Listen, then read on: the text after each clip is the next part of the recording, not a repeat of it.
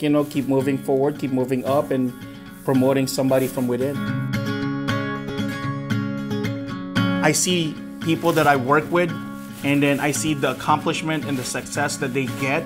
You know, I was actually at this guy's wedding, one of my guys, and he started in the floor, and he was telling me, it's like he was just like quiet, reserved, and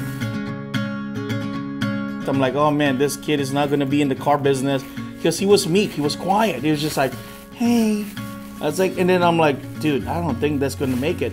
And 6 years later, he became one of my business manager. I actually was privileged enough to be in the guy's wedding, and I see the accomplishment that he has done.